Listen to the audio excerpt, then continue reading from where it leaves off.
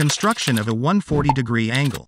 In this video, we will learn how to construct an angle of 140 degrees with a compass. First, we need to draw a line segment. To do so, take a ruler and draw a line segment.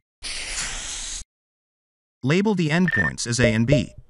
Extend this line to a suitable length. After this, take a compass and adjust it to a suitable length. And using this point A as a center, cut an arc as shown. Next, without changing the length of the compass and using this point as the center, cut the arcs as shown. After this, without changing the length of the compass and using this point as a center, cut the arc as shown. Next, using this point as a center, cut the arcs on the previous arc as shown. At last, using these 2 points as the centers, cut the arcs as shown.